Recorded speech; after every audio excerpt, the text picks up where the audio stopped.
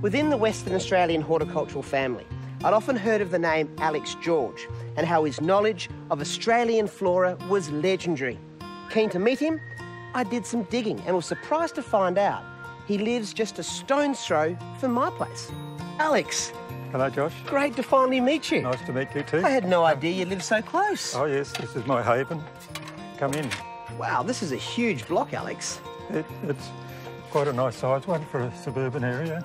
So I'm really keen to have a look at some of the plants you've got here. Any chance of a bit of a sticky yes, beach? Gosh, yeah, no, come down and Terrific. have a look around.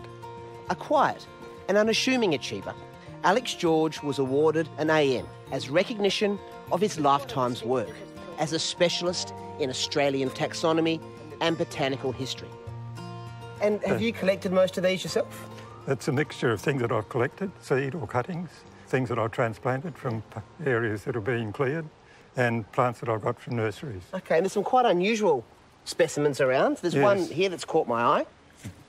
This is Cynathia spinulosa. It's in Proteaceae, I take it? Proteaceae family. It's an interesting plant for me because it's one of the first 2 Australian plants named under our modern system of scientific nomenclature. Is it really? Named in 1768 Yes. by a botanist in Holland. And is this the maximum size? I'm assuming so, next to the path here. Yes, that's as big as it grows, and it's a good one for the garden because it suckers. Oh, does it really? So it'll spread slowly, but not get any taller than that. OK, very good. And how about this Hakea through here? That's a stunner. What's this one? That's Hakea Burrendong Beauty, a hybrid between Hakea myrtoides and Hakea petiolaris. OK. It appeared spontaneously in an arboretum in New South Wales, but the parents are WA species. And another Hakea right behind me here. I can feel it because it's poking me in the back. They're very prickly customer. They're very this spiky, one. aren't they? This one's a particular interest to me because it's one that I discovered only about 15 years ago. Is that true? And just found that it was an unknown species, growing near New Norcia, only 150 kilometres from Perth. It has a lovely scent like vanilla, but one of the other interesting features is that the flowers change colour. And before they fade, they'll be pink. Probably fewer than 50 plants left in the wild. Unreal. Here's one that's a bit more readily available, Kunzia baxteriae. Great for the birds. Yes, the wattlebirds really love this one, and the bees. It's named after William Baxter, who collected on our south coast in the 1820s. OK, so I'm getting the feeling that you're as much into collection history as you are the taxonomy. Oh, very much so. You can hardly avoid getting interested in the history of the people who collected the plants and also the people who named the plants.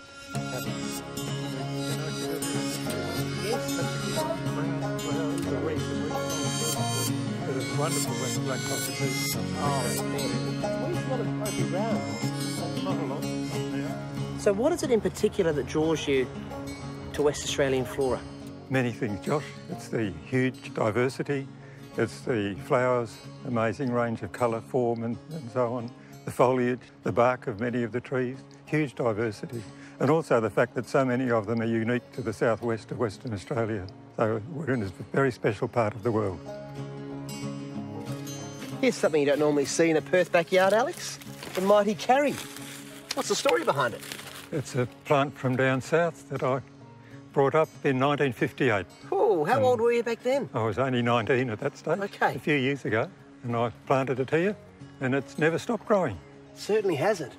Certainly dominates the backyard, doesn't it? That's right, yes. It's something to only grow if you have a large backyard. Indeed, indeed.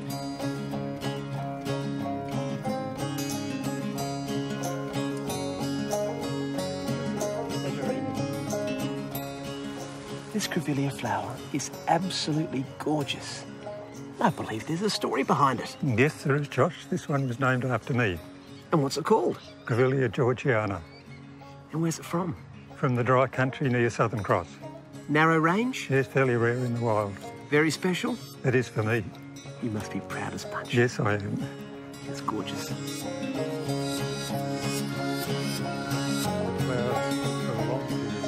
I've basically only planted during the winter. I always put in very small plants, even seedlings that I germinated just to the cotyledon stages, so they can get established before the hot weather comes. And for their first summer, I water them with a little bit of PVC piping that I put in the ground next to the plant. I fill that up with water 2 or 3 times a week, and after that they're on their own. I use no fertiliser, no mulch, because that's how they grow in the wild. Alex's contribution to our understanding of Australian plants is immense, and he's been recognised by having 10 species and 2 genera named after him. It's been a vocation, not just a job, but a vocation, and I've been always very grateful for the fact that I had a job that I loved.